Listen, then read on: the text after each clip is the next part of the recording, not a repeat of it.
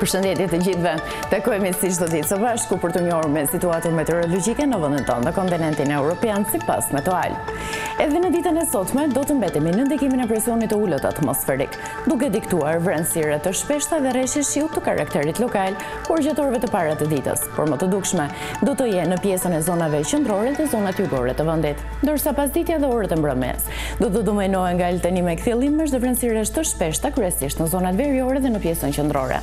Por në rajonin jugor do të mbeten prezent vetëm vrenësirat e dëndura dhe rreshje lokale.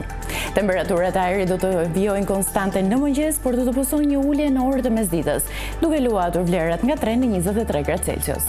Erë do të fryrë lehtë në tokë dhe mesatare në det, me shpejtësi prej 35 km/h nga drejtimi verior, dhe përpasoj në brigjet Adriatiku dhe Joni do të gjenerojë dallgësim 3 ballë. Po cilat do të janë kushtet e motit për ditën e nesërme? Vlerat e ulta barike do të kushtozojnë në territorin shqiptar kthjellime dhe vrenësire të shpeshta, të cilat do të jenë më të dukshme në pjesën jugore të territorit tonë. Ndërsa pasditja do të zhvillojë vrenësirat në këto zona duke sjellë edhe shire të izoluar, por do të lëjë qendrën dhe pjesën veriore në ndikimin e kthjellimeve dhe vrenësirave kalimtare. Temperaturat e ajrit do të ulen në mëngjes, por edhe në mesditë, duke luatur vlerat ekstremale ditore nga 2 në 21 gradë Celsius. Era do të fryjë lehtë në tokë dhe mesatare në det, me një shpejtësi prej 35 km/h nga drejtimi verior dhe i verilindor, duke krijuar në det dallgësim 2 ballë.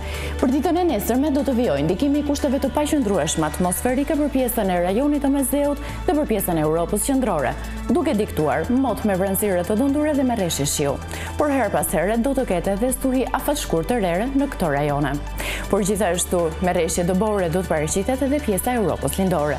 Por me mot të kthjellë dhe vrenësire të lehta do të mbeten dominante për pjesën e brigjeve të Egjeut. Ju falenderoj të gjithëve për vëmendjen, bashkë takojmë nesër.